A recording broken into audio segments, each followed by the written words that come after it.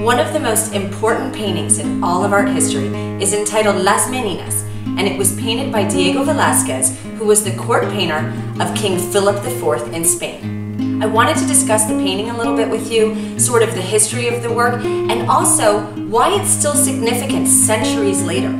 So bearing in mind that this was done in the 1600s, it was extremely ahead of its time. What is so interesting about this painting is the perspective in which it was painted.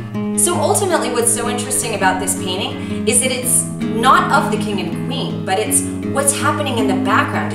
It's a painting of courtly life in the 1600s. Some of the most important 20th century artists, including Salvador Dali and Pablo Picasso, have done multiple versions of this painting. Just to show how influential this painting, Las Meninas, was to these two Spanish artists, Pablo Picasso painted 44 versions of the painting, which currently hang in the Picasso Museum in Barcelona.